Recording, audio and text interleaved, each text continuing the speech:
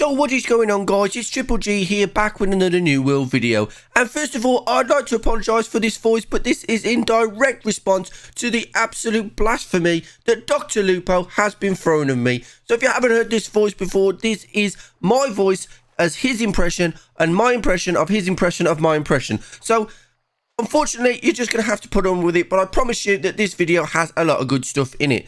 So what we're going to talk about today is the hatchet and why, if you are sick of doing a marathon simulator in New World, I can't do it. I can't do it for that long. Right, so it's done.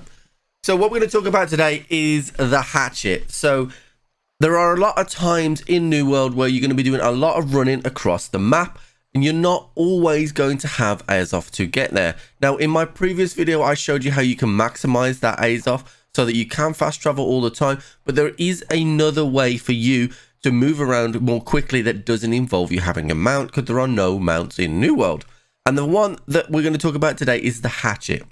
Now, you don't need a high level hatchet. You can use any hatchet you want at all. But what you're going to want to do is get a skill on the hatchet called Berserker. So if we go over to the hatchet here, you'll see here that I have Berserker. It is the top one. So you only need to get this to level 1 for it to be useful. However, the hatchet is also exceptional at both PvE and PvP because it has a range attack as well as the melee capability. Now, Berserk is a skill that triggers Berserk mode when you press the button, has a cooldown of 15 seconds once it's done, and lasts for 12 seconds. But the why we're using it here is because it gives you a speed boost. So as you can see, as I pop it, we pop it here, and then we get a 20% speed boost. Now, it might not seem that much, but as you can see here, I'm already catching this guy in front of me.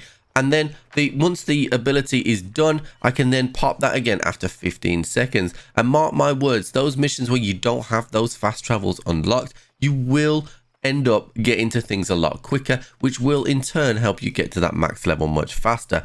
Like I said, the axe also has a ton of good abilities as well, including this dash all the way through, as well as a double jump attack as well. Works really, really well, and you can also throw it and look like a badass. So guys, there you have it. That is it for today's video. If you have enjoyed this video, please consider subscribing to the channel or join us over on Twitch. We stream 5 times a week, and otherwise I'll catch you on the flip.